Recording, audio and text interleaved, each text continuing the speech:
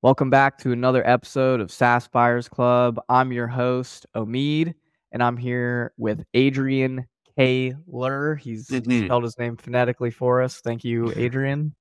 Omeed, so good to be here, man. Yeah, great to have you. And tell us a little bit about you, Adrian. Sure. Who is it? Who are you? What do you do? What can people Adrian learn from you today? Adrian Koehler. Let's see.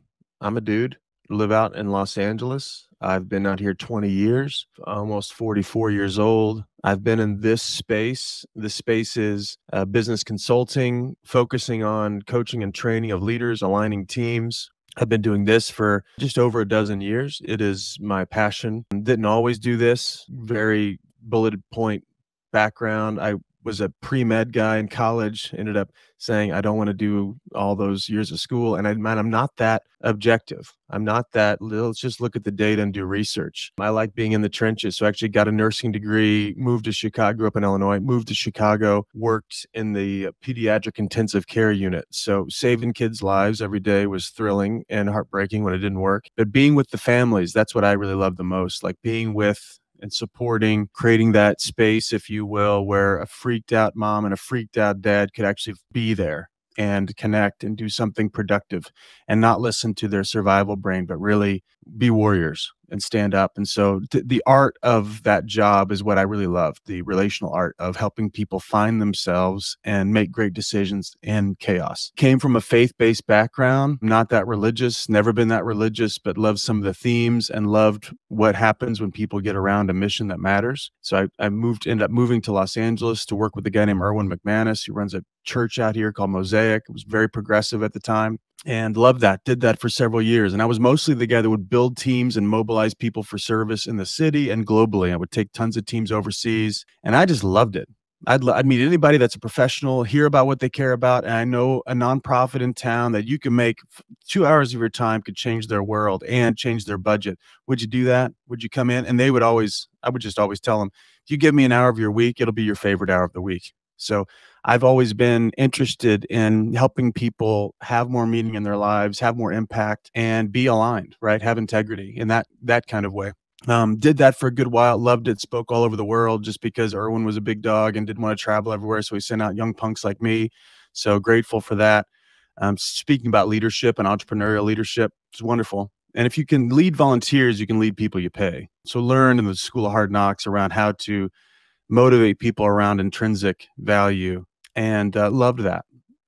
Through that, met a guy whose father was a billionaire. So he was a millionaire. He had his own spiritual transformation and he wanted to start giving his money away. And I was well connected and I happened to be the guy that met him and helped him come to faith and all that stuff. So he asked me to help him figure that out. Took him around the world. He wasn't at all connected with the outside world really. And we ended up working with people who had really blown it and needed a second chance. That started with Homeboy Industries in downtown LA that some people are familiar with. We put a cafe for them in City Hall. So today, one floor below the mayor's office, there are ex-cons serving coffee, which I just think is beautiful. And but then we did a majority of our work in the prison system, mostly at Soledad State Prison here in California. We worked with lifers. So all the guys who had murdered someone, usually when they were in their mid-teens, and now I met them 20 years later. And you've met some of these guys. And we went in and ran a leadership training with them, like a 3-day leadership intensive. And then we trained the select few to be trainers. And then they would run their own training. So they were the ones speaking instead of outside people. And it was breathtaking work. The recidivism rate is what they calculate in that world, like chance of someone going back to prison after getting out. And it's high. It's 87%. Because prisons are criminal factories. If you're not that criminal coming in, you were just in the wrong place in the wrong time, it will turn you into a criminal. And you must, because it's just gang warfare. But after all the longitudinal study we do, we track everyone that came out of our trainings. It goes from 87% down to 12%. Wow. And why? Because the crux of that training is the distinction between a victim mindset and a responsible mindset. And once somebody gets the freedom from taking responsibility instead of the relief from playing the victim, they're actually alive, maybe for the first time ever. And then they can actually have power to move and power to reconcile, power to forgive, and then start serving, which is, where they spent most of their time serving other people. They became the leaders in the prison with not the leaders that some of them had been before where they're running guns and drugs and contraband, all that stuff, cell phones. But now leading with integrity and with honor and dignity. And all of them got out the next time they went to the parole board, 100%, just because Wow. they'd shifted. So did that work for a good amount of time. I loved it. The guy that gave the money wanted to focus on that one population. I'm a guy that likes to go big or go home. So I said, I love you. Thank you. It's all set up now. Hired my replacement and then got into this coaching work, because in that process, I'd gone through all the trainings I could go through and went through a coach's academy and with this guy, Dan Tacchini, that you know, and he's world class. He's been in this game for 40 years. And so he was my OB1, and mutual deep respect. Eventually started a company with him. So we've been doing this company called Take New Ground for several years now. And anyway, Dan's fantastic. I love this work. I love getting out there, meeting new people. I love doing the work. We're known for our loving edge. So we're not content guys where it's like, hey, here's the 5 steps, the blah, blah, blah. There's lots of great people that do that, and you should listen to them. That's just not me or what we think is really going to last. We're the, what do you not want to talk about? And that's what we're going to talk about, team. So we get to it, and unapologetically, we know that business results come from relationships. So the more you get clear and get connected in relationships, the more results can happen. You might have a stupid strategy, you need to change your strategy, but a great strategy with a toxic culture is a bad strategy. It's not going to work. It's not going to be sustainable. So for people that like to be driven and ambitious and no holds barred, and these people are stupid, they should just get smart. It's like, it's a whole different way of relating to other people that's actually more meaningful, but it's just more risky. So most people won't do it. So that's what we focus on. And what do you want listeners today to know? Like, what's something you want them to know? That's a fun question. What do I want them to know? Let's see. If you're listening to this, thanks for listening. I think it's a good choice. I trust Omeed. What do I want you to know? That life's really short. Nothing's promised. Whatever is going on between your ears about yourself, about your company, about the market, everything is shiftable if you've got the courage to stand up and ask better questions. And my experience is I need someone else to see the questions I need to be asking, because we're the fish in the water, metaphor. So what I want you to know is whatever's going on, there is an exponential alternative, but it's natural that you don't know what it is. So you could talk to me or my team about that, or get somebody else in your world that'll help you wonder about what's possible for you. That will be riskier, but a lot more satisfying, and I would say a lot more profitable. I love that. That's what I need. Yeah. That's what I talk to myself all the time. I mean, I'm my own first client, right? And I'm squirrely, man, and talented and blah blah blah. But man, it's get off the path rather quickly. And I know I'm not alone in that. But that's what it takes for me, is like getting myself clear on a daily basis, if not even hourly. Just because, especially in times of chaos, and there's lots coming at you as an entrepreneur, and there's many shiny objects to go run after. So, I need that type of grounding in my life. So I'm always smoking what I'm selling here. You know what I'm saying? Oh, I do, yeah, brother. I smell it. I do. Okay. So I love that. What I took away from what you said is everything's shiftable. Yep. And we need to be able to ask better questions, be able to shift. And one of the ways to ask better questions is to work with people who help us ask those better questions, who can bring out those better questions from us. Right on. And it could be a great friend. I mean, some of us have friends like that love us enough to tell us the truth and have distinct ways of looking and thinking about things. So if that's your friend, great, go do that. But it's also, people pay us good money to come in and help them shift their perspective on reality inside their business. And so that they get ROI for that. That's why they keep signing up for years and years, because it's always a new game. It's always a new game, no matter what's happening, new year, new team member, new industry shift or whatever. There's always something new. And that's one, I would say culture is the leader's number one job. If you get that straight, there's all strategy aligns and actions align. Culture meaning the context of conversation, like all of what's unsaid that's going on in any meeting. If you got a staff meeting on Monday at 10 a.m., there's things that are talked about, and then there's things that are talked about but aren't out loud. But all of that is culture. And if you can become a maven an expert at illuminating the invisible and getting it into language so people then can move it and shake it and twist it and realign it. And that's you'll be special. You'll be distinct. People will trust you and they'll stay with you because you care about them. That's what it lands as care, because you're actually, I was going to say reading people's minds. It's not that way. You're predicting based on what's happening, what is going on with someone and what they might be scared to talk about, unwilling to talk about. But if you can provoke that to the surface with love and concern and an edge, it's okay. If if someone is on their way out the door and you think they are, and you know a way to talk about it, that's significant if they leave. Definitely significant if they leave poorly. So you need to be able to illuminate that, which actually makes it a game between the two of you instead of just a private conversation and a private fear for you probably. But if you do that, you're going to stand out, because most people aren't willing to take that type of stand for people.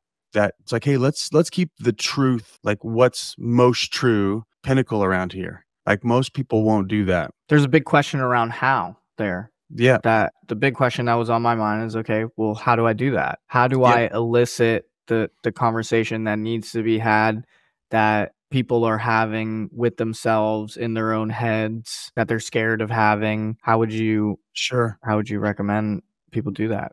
Well, it won't work if you're asking people to do something you're not doing. You can maybe pull that off. It's just definitely not sustainable. So the first thing how to do it is to handle yourself with a high standard and be really captivated by self-mastery, I would call it. So I really want to know where the gaps are between like my intention as I speak it and my impact.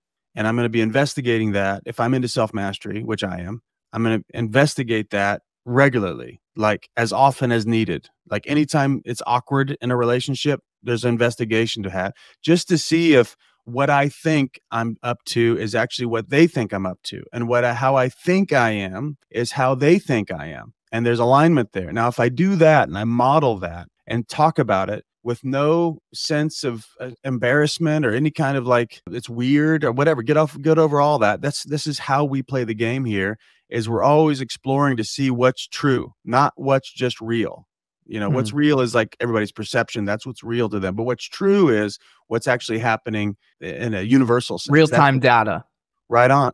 So if I'm data. doing that and I generate that's the standard around here. We're not just working here. We're not just doing X, Y, Z.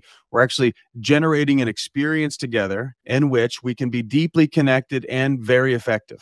If I'm doing that and I have a hunch, let's see, your question was how to do it. Yeah, how to do it. First, I actually have so you said, like what you said, first, commitment to self-mastery and exploration of impact in terms of real-time data. So, I might have an intention, but I want to know, how am I actually impacting you? And is that an accurate restatement? Yeah, I'm getting feedback from my people, especially my senior people, on a regular basis. And how do you do that? How would you recommend that people get that data or understand what their impact is? Is it just asking, hey, like, what is my impact on you? Is it that simple? It could be. There's lots of mechanisms to get this done. Universally, anonymous feedback is worth nothing. It's actually usually worse than not getting it at all, in my opinion.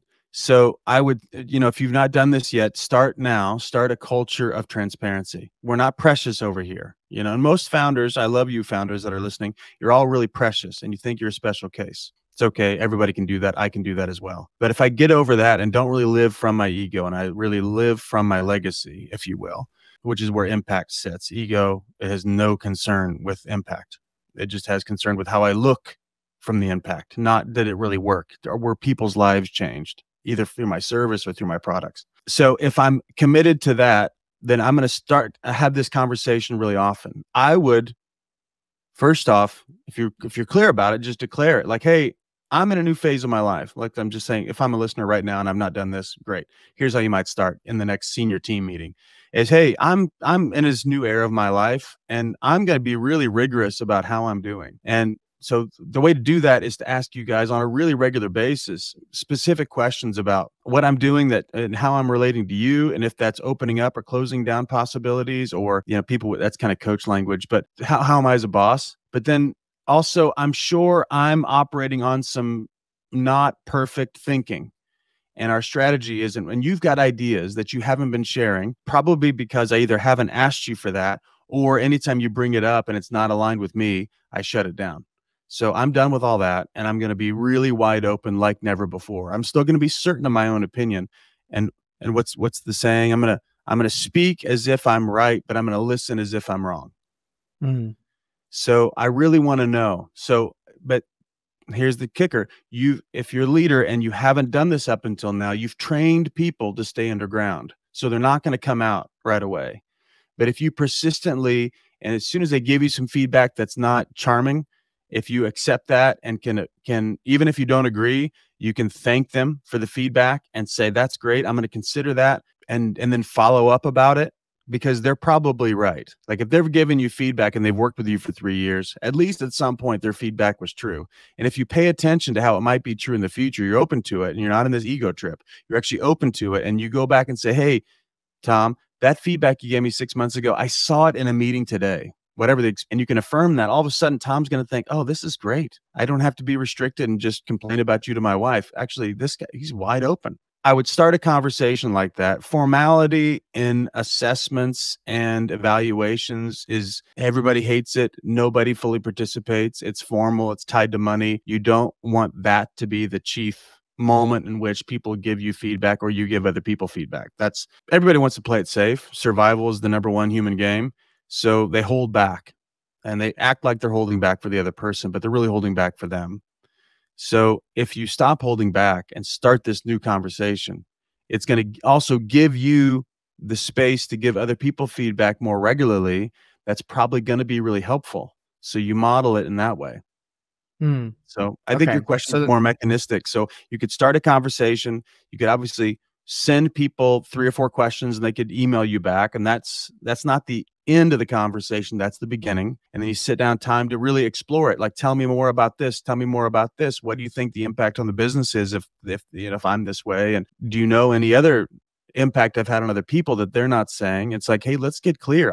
I am done playing small. I am going to win. I'm playing to win instead of playing to make myself look good and feel good and be right and be in control. You can start that process. So it's never the mechanism. The mechanism never gets the prize. It's the intention that gets the prize. So let's talk intention. What do people need to know about that? So intention is who I'm committed to being. That's what my intention is. So it's you could slice it into what is my intention? What am I committed to? Why? People are really fascinated with why people do stuff. It's fine.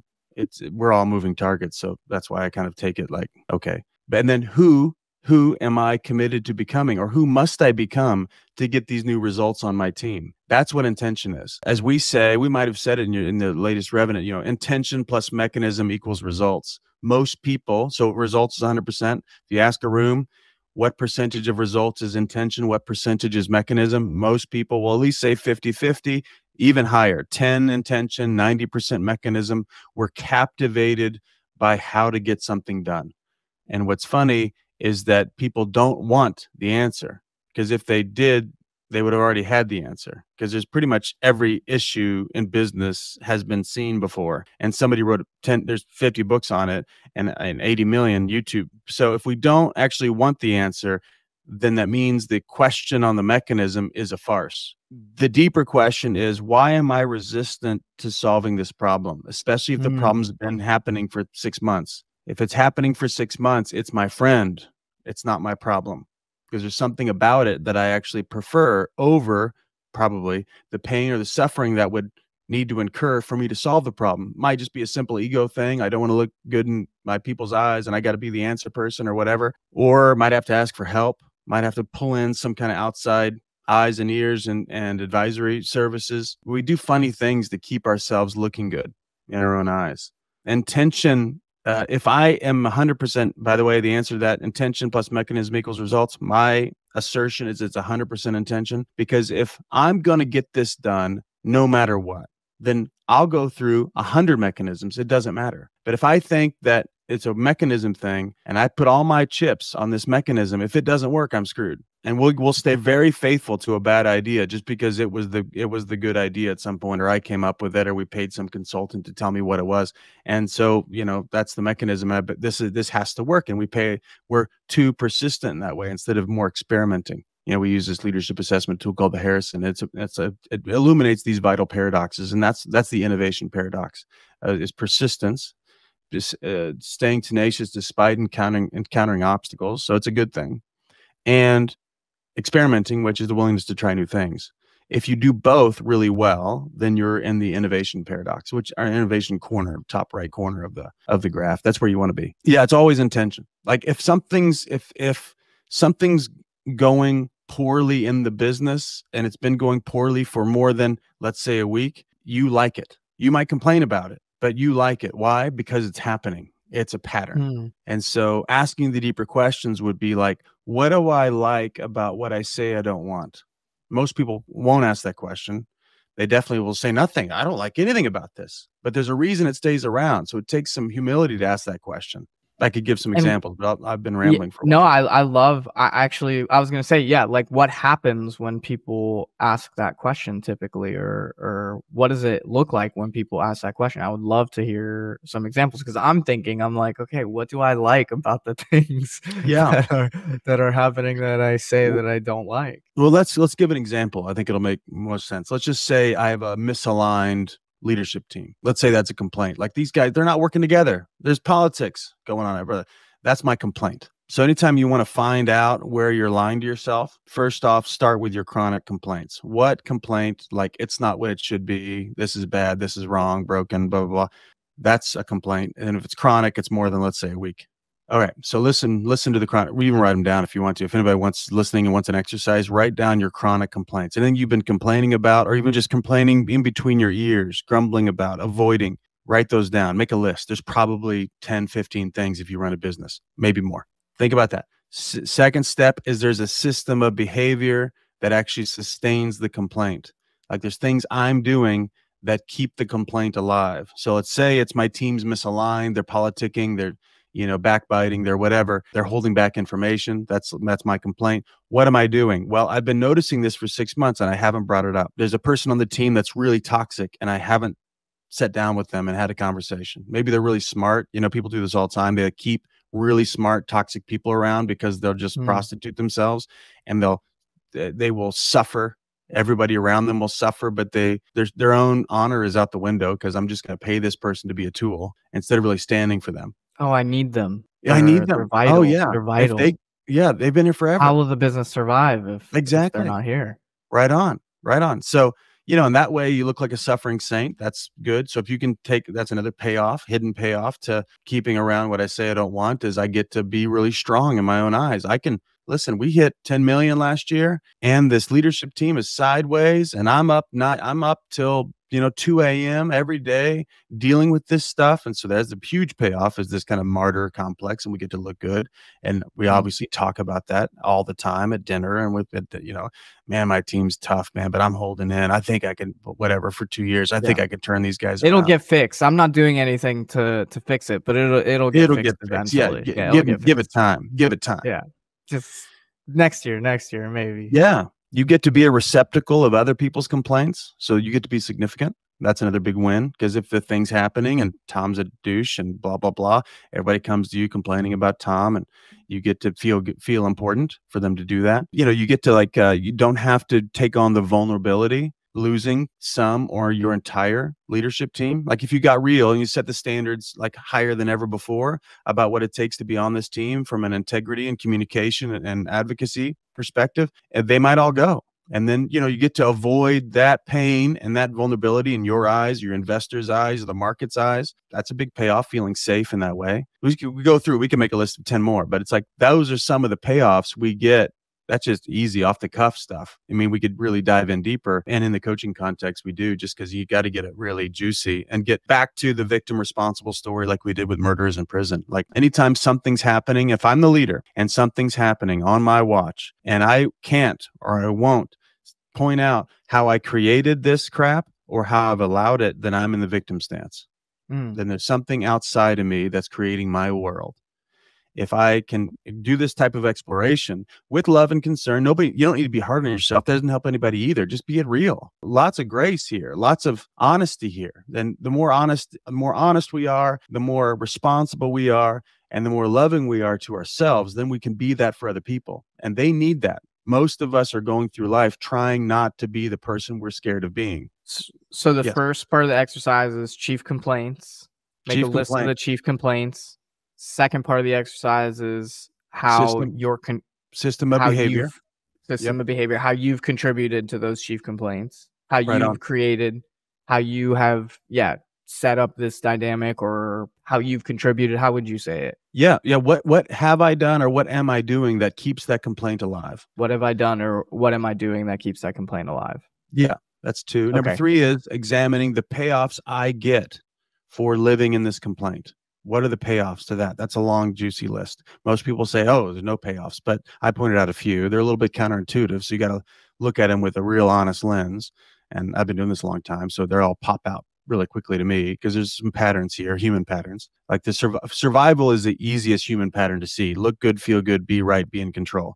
That's gravity for us as human being. We don't get a vote on that. We come out of the womb, or maybe not out of the womb, maybe, I don't know, 6 months in when we first get betrayed by our parents, whatever that is, in a very small way, we're looking out for ourselves. Look good, feel good, be right, be in control. Those are easy things to look at. Any kind of complaint, there's some kind of payoff in one of those categories. So the last one is prices that I and others are paying for me keeping this complaint alive, me not doing the work I know needs to get done in order to have the best experience, the most meaning, the most connection, and the greatest results on our team. What prices am I paying? Usually stress and feeling isolated, feeling really alone. When anybody says, we all bought it like 10 years ago when everybody started saying it's lonely at the top. It is distinct, and you might be alone, but loneliness is a choice. It's a way of relating, and it makes you really special, and it gives you tons of license to act outside of your own character. Anyway, we bought into that, but you might feel really alone. It might be lonely and isolated. Why? Probably because you've done things or not done things that you know you and your role ought to do. And so you feel shame about it, which it's okay to feel that type of guilt. I wouldn't feel shame. Shame keeps you isolated, but feel guilty about it. Yeah, I knew this was going sideways and I didn't say anything. And I stand up here saying I'm a good guy. I'm not in this context. I gave up on that person. I haven't talked to them about it for 2 years. He's been failing for 2 years, and I haven't cared enough about him to even open-handedly explore it with him. And I'm busy over here looking like a good guy. Yeah. What happens when people walk through this exercise? What's on the other side of it? Oh, tons of freedom, man. Tons of freedom. Because if I can own my dark side, then you pointing out my dark side is not a problem. It's actually a way to connect, because it takes guts for somebody to say, hey, Adrian, I think you're playing small. And if I've already done that and I've done the math and I'm saying, yes, I've been playing small, then I actually trust that person even more, right? So it opens up a whole new possibility of connection with people and relatedness with people. Because if you're doing this work, it sets a whole context of accountability. People love to talk about, how do I hold someone else accountable? I say that's impossible. You can't hold someone else accountable. You can ask them questions about what they're doing and how that relates between the results they claim they would be creating and what they are creating. But someone can only hold themselves accountable. You can give the space. You can give the space that they can give an account on results. But that's personal. And talented people, I'm sure everybody listening to this is extremely talented, very ambitious, very intelligent. And you've probably hired really all those people. So everybody knows how to lie, and they're really good at it. Like, the most talented people are great at lying to themselves and to other people, getting away with shit. Everybody knows that. You know that, don't you, Omeed? I sure do. Me too, man. I know it. I know how to get by with shit. I'm good at talking about things and getting myself off the hook. So if you do that and you're done, if you are done finding ways to lighten the load of existence, that's a weird philosophical way of saying it. But if I just want to get all into it and just look at things as they are, you'll have to give up the shame combo. But if I just look at it with ownership and love simultaneously, then my world opens up. I'm done hiding. Now I'm into being, and I'm into doing out of that being. So, but what is the importance of, okay, so I hear that possibility opens up when accepting the unsavory shadow, The parts of us that we don't want to look at, so on and so forth. But like, okay, a lot of the listeners, for example, are technical founders, for example, and they're very like logically minded people. But like, what actually happens? Like, okay, so now I accept these like shitty parts of myself, and so what? Who cares? Like, well, first, they're not shitty. They're just parts. Right. You know, the fact that we label them shitty gives us reason to avoid them.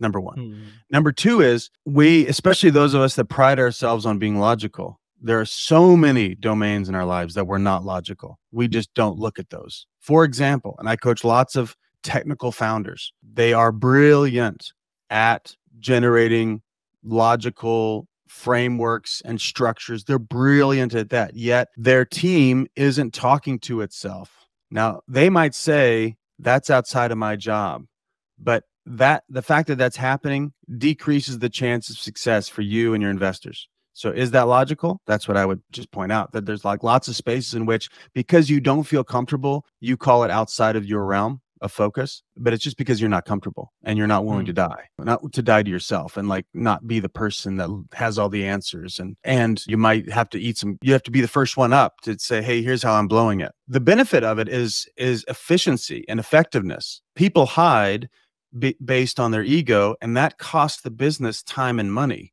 So if you create this context where we tell the truth immediately, and if we blow it, we own it immediately, it just saves time and money versus having another 2 weeks to, you know what, that project's running late, and I said it would be done today, but we need another 2 weeks. Why do we need another 2 weeks? Because I'm too proud to ask for help. I, have not been focused on it, and whatever. Those are the dark sides. They're not that dark. There just is. That's what's been happening. And we have the results based on the way I've been relating to it. But that 2 weeks is worth a lot of money. And if that's a senior leader, it's worth a lot of investment in the company of anybody that's below them, because they know the guy's lying. They know it. And so there's trust that's eroded. And so whatever, put a number on it. Let's just say people are 70% engaged now because their boss is an idiot. That's costing you money. So if we get to a logical conversation, having the most upfront, candid, I was going to say scrutinizing, like it's eating the frog. Yes. It's eating the frog. Right on. The frog as quickly as you can, so that you don't have to just like keep looking at the frog and being like, oh man, I got to fucking eat this thing. Like, That's right. That's why we do our best to convince people that creating a pattern of working on the business, not just working in the business, is what the smartest companies do. So we need to get our senior leadership team together at least quarterly and have the most honest dialogue you've had in 3 months. And it's uncomfortable. We don't have time for this, and that person's not going to change, and blah, blah, blah, blah, blah. All of our reasons why. But if you don't have a pattern, because we're just humans, we're all going to drift back to survival. That's just where human beings go. I'm right, they're wrong. End of story. I'm the hero, they're the villain. End of story. That's the way the human brain works. But so if you create a tide that goes the opposite way, it opens up a space in which people can have conversations that they've decided could never happen at work. And what's crazy is if you decide, most people won't, even listeners, hi guys, if you're still listening, if most of you won't take this type of risk, and it's okay, that would be normal. But usually you're not, just because it's outside of your realm of expertise. So it makes sense that you wouldn't wade into waters that you're unfamiliar with. Back to my point on get someone around you that knows how to connect the dots between your vision and what's needed, which is a conversation about relational cohesion and integrity. And if you can create that at work, and people know they're actually becoming the person they want to become at work, like they're prouder and prouder of who they see in the mirror, that will change their personal lives. And people around them will love the fact that they work at your company. You'll get all the credit for that. And people will stay. They'll stay where they feel like, and might even just know, that they're becoming the person that they're proud of, that their kids are running around and they see them, and work isn't the problem for the family. Work is the place that dad or mom becomes the best version of themselves. And there's a whole bunch of potential benefits to standing this way as a CEO. And this all comes from that exercise. Who do I want to be? Listing the complaints, listing the ways, what have I done to contribute, payoffs, the price. So it all comes from that. I don't know that it all comes from that. That's going to be a process in which, if you want to go search for treasure, do that. You'll find it. I mean, there's also other big domains of conversation, like getting really crystal clear on vision, which is harder than it sounds, and getting a team aligned to that vision, because most people don't explore all the holding points and who doesn't agree and why they don't agree. A leader's usually so insecure about this, just natural. They're so insecure about not being followed, they won't explore the conversation around vision. So that's an essential conversation. The distinction between vision and current reality, that's here's who we say we are. Who are we really? If someone had a camera crew, walked around the office and interviewed everybody every week, what would they say is going on versus what do we say we're about? That's a key conversation. There's lots of them. But, being in this domain of asking yourself important, big questions, that's what you must be doing. And then you got to take it from the big questions all the way down into very specific details. Usually that's where the pain is. Once we get specific about things, it's not like the idea of the team's not that aligned. People would say, oh, that's pretty normal. No, how is it not aligned? What's really going on? What's it costing us? And from energy perspective, stress perspective, bottom line. For a lot of SaaS founders, it's like, I want to grow, but I'm not getting more sales.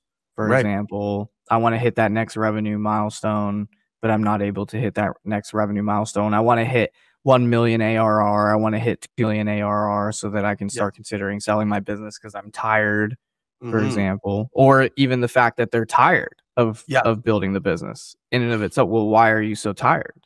What is contributing to you being so tired, and what can you do to shift that? These are often complaints that I hear from SaaS founders in those, kind of not beginning stages, but I'd say like that messy middle part that really burns out founders. Well, I would say, burnout and just overall tiredness, that is equal to the weight of unhad conversations. And in the recovery world, they say we're as sick as our secrets. Same in our world. Like that people, whatever we're not talking about, that we're thinking about and not talking about to others because we're talking about it to ourselves, that's where the stress comes up. And that's where the burnout is, just because we're in this conversation, but we're actually in a dozen other ones. And a lot of them are full of despair. Like, we don't think it can shift. I don't think I can shift. I don't think that person's going to shift. So we're busy making the best of a shit sandwich instead of slowing down and having all those conversations. There's lots of reasons why we don't, and understandable, but yet that's the price we're paying. And it's good to think about it logically. Like, if I don't make a shift, what's going to happen? Like, if we keep on the same tack that we're on right now, and what's going to happen a year from now? So there's this problem today. If I don't deal with this problem effectively, how bad is it going to get? We call that the parade of horribles. It's good to explore that, and it'll motivate you to take a shift. Like, oh man, here's the hell that's coming. Okay, now I'm motivated. I don't want that. I'm in hell now. I don't want it 10 times hotter. So what do I do? Well, something is better than nothing. Talk to somebody. Talk to you, Omeed. You're very skilled and talented and brilliant in this human dynamic era. Talk to Omeed. Omeed can help you. Talk to us, obviously, if you want to. But get somebody in there that knows the shortcuts. It doesn't have to be grueling at all. It can actually be very relieving. I love it, man. This has been really awesome. Thanks for joining. Man. Yeah, flew by. I said it flew by. Yeah. Yeah, flew by. Great to be with you. There's so much more that I want to dig into. But yeah, just really appreciative of your time today. Just as kind of like a cap off the conversation, anything you want to leave people with today? Just that it's worth it. It's worth it. We're all going to die. We don't know how long we've got. So whatever the risk is, just go for it. And, do it wisely. Do it wisely. Get some good counsel around you, but regrets. Don't choose regret. Choose risk. Yeah. Love it, man. Cool. Awesome. Thanks for joining. Everyone out there, Adrian Koehler with Take New Ground. His contact information will be in the show notes below. Make sure you follow him on the channels. And as always, make sure you follow, like, subscribe, leave us a review, leave comments, tell us what your takeaways are from the episode. If you're still here, God bless you. Thanks for being here. It's been a great conversation. Thank you, Adrian. Thanks, Omeed. Thanks, everybody. All right. See you, buddy. See you next week.